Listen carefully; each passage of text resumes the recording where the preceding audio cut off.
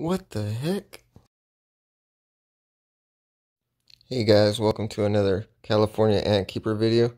I just wanted to do a conclusion to the parasite that was on the Myrmecostis a month ago.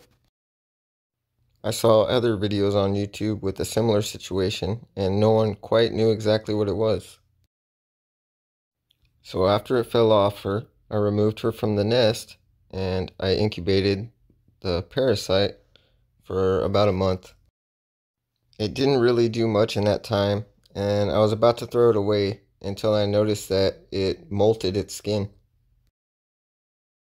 And then it started walking. I was only able to get a very short clip of it walking though, because I tried to move it again and it just wouldn't move. But I knew there was only one thing I could do after that. I didn't want to take a chance on this laying eggs or doing anything that could harm my colony, so I did what any good ant keeper would do. Alright, maybe a little overkill, but at least the story has an ending.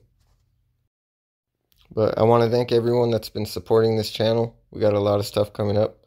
I just caught about 20 queens the other night, all big Camponotus, and I'll be having more footage of them.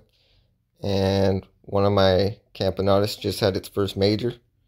So thanks for watching, guys, and I'll see you next time.